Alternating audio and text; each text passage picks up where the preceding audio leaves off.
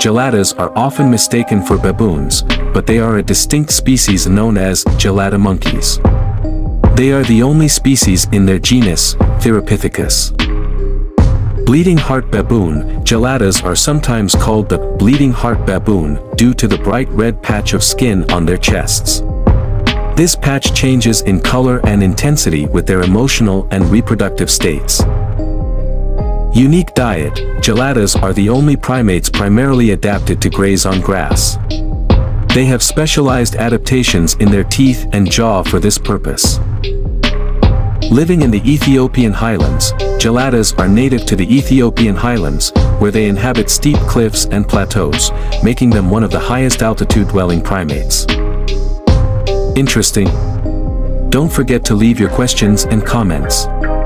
What do you want to learn next?